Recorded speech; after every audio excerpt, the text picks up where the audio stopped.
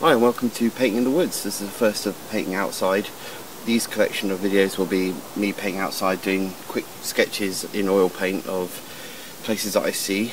I'll still keep doing painting in the shed, so if you haven't seen that, that's oil painting and acrylic and stuff, and that's always indoors.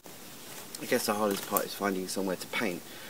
I spent a lot of time this morning just walking around looking for somewhere right to paint, and I found this tree. That's quite a good angle. And this is the tree I'm going to paint. So that's going to be probably off centre, and I'm going to include all those hills there and those hills back there as well. So we'll see how it goes. Okay, so these are the colours I use. Please pause that if you need to have a longer look at it. When I'm doing a sketch outside, I'm working a lot faster, and I've got quite a big canvas here, so I'm just trying to cover it as quickly as possible using a big brush. Here I'm using the burnt sienna, the sap green, and a little bit of white, and I also got a bit of burnt umber in there as well. So I have all the colours on the palette to start with, and I just look. You just have to keep looking at what you're copying from, and pull out all the different colours that you can see, and sort of emphasise them a bit more than what you can see. You know, so if you see a little bit of autumny sort of leaf colour, you sort of exaggerate that with a bit more sort of burnt sienna and stuff. You know, just sort of bring out the colours a bit more. I'm using a small brush here just to plot out where the main tree is. I've already sketched on the canvas with a pencil roughly where I want the main tree to be. It's all about composition, you know, never put anything directly in the centre of the painting. So I'm using burnt umber and a little bit of the blue there just to sort of plot out where the tree is. Here's burnt sienna, and this is it, just covering the canvas really with a brush, all the different colours and textures you can see, and use a palette knife just to soften some of the brush strokes if you've got too much paint in one area. Here there was some snow already fallen on the ground, so I was trying to put the snow in, but I think I got rid of it in the end because it just didn't look quite right.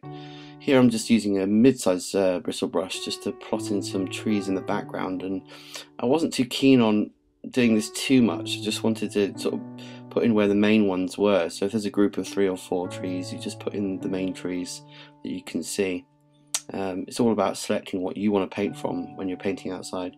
This is the olive, the sap green and the burnt umber, putting in the tree trunk, picking out all the different colours that you see on the tree and putting them all in.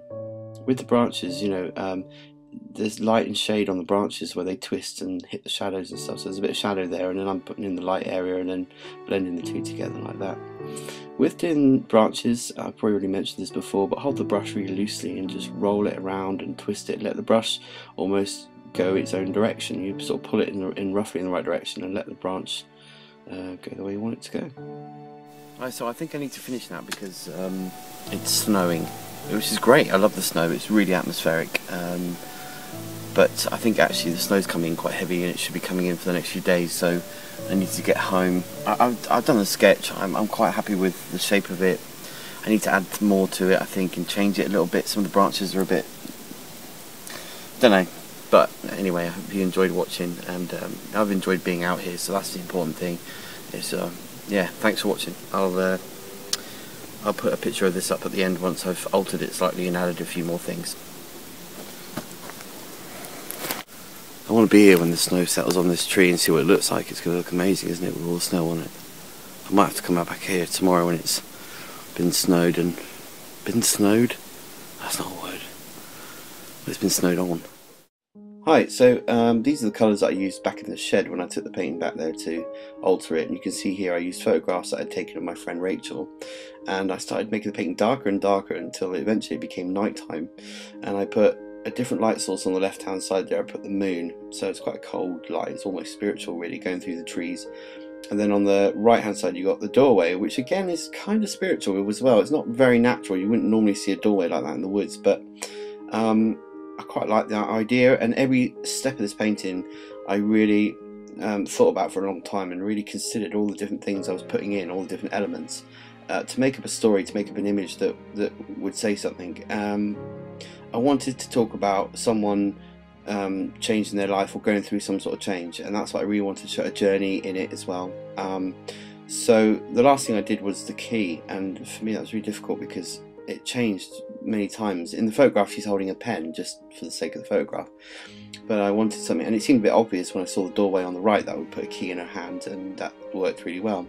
So I've got 2 different light sources there on her Obviously the brightest light is coming from the key and from the moon, because they're sort of closer to her, and you know, it's really worthwhile if you have a few people that are willing to, you know, put different outfits on and take lots of different photographs, so that you have lots of reference material to go back to. Because I already had this photograph, and the painting and sketch seemed to fit, so I took the oil painting sketch and sort of put the photograph on and had a look at it, and I thought this will work really well. I'm a little bit, you know, kind of Pocahontas sort of came to mind when I saw the finished result a little bit, but yeah, because of the leaves and stuff. But I don't know, my friend Jim might have something to say about that, because he lives near Pocahontas' grave in Gravesend, which is where she actually died, so there's a bit of history there. So anyway, so I hope you like it. Please give me some feedback if you have your own thoughts about the painting. I'd love to hear what you have to say about this. If it speaks to you, if it means anything to you, please let me know. I'll be very encouraged.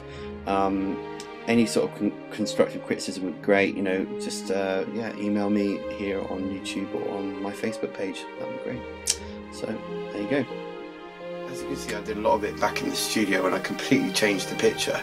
But I don't know, it kind of grew and started developing, and I ended up doing a lot more in the shed than I thought I would. But yeah, I'd like to ask my friend Jim Pengilley, who did the music for these videos, what he thinks of this painting. So Jim, what are your thoughts on this picture? Hello, it's Jim taking another look at one of Ollie's paintings. As Ollie's now painting outside again, I thought I'd pop outside as well. He said his latest picture reminds him a bit of Pocahontas because of the flowers following the person in the picture. So I thought, well, where better to come than to Pocahontas' burial site in Gravesend, just down the road. So yeah, to do the review here. As for the picture itself, I mean, it's alright. I'm quite interested in the key that she's holding. Sort of looks like it's made of plutonium or something like that, because it's glowing. Quite dangerous. So yeah, but that's the sort of interesting thing for me. So anyway, I hope that helped, and yeah, I'll hopefully we'll have something else to review pretty soon. If you like this painting, please contact me. It is for sale. It's quite a big, you know, 36 by 24 inch canvas. A price, I'd say about £300 if you want to buy it from me. I might make prints of it depending on how much feedback I get from it. So please leave your comments and subscribe to these videos if you want to be updated on more. I'm going to do some more now, probably here in the shed. So I'm just going to keep making these videos, and thanks for watching them, and for those people that have subscribed, it's great. Bye bye.